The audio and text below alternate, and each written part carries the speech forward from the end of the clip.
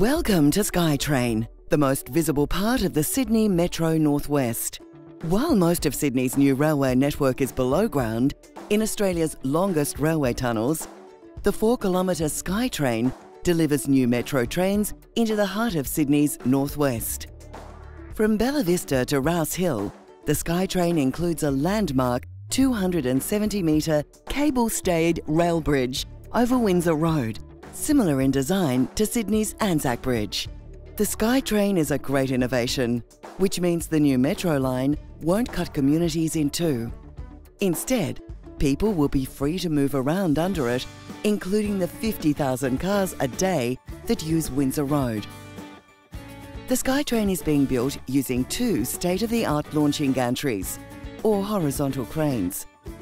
A feat of modern engineering, these gantries work up to 20 metres in the air, lifting into place the pre-made concrete segments which will form the deck of the SkyTrain.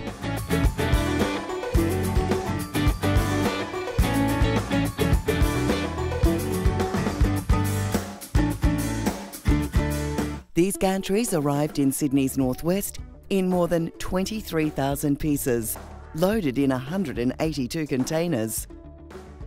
Assembling and then lifting the gantries is a precision operation, involving a range of specialists like engineers, surveyors and crane operators. Using 2 500-tonne cranes, it requires a carefully choreographed manoeuvre of metal and a constant eye on the heavens. So one of the main factors that can affect the job will be the wind, rains as well. So all the weather conditions, they will be continually monitored. The launching gantry is made up of steel beams called trusses and has a completed length of 150 metres. It weighs in at a massive 600 tonnes and will be used to lift a series of concrete segments weighing between 65 and 140 tonnes.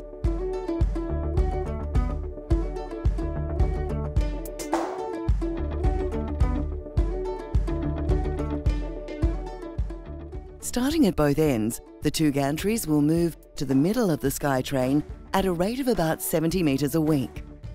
They're expected to meet near the intersection of Windsor Road and Old Windsor Road in Kellyville.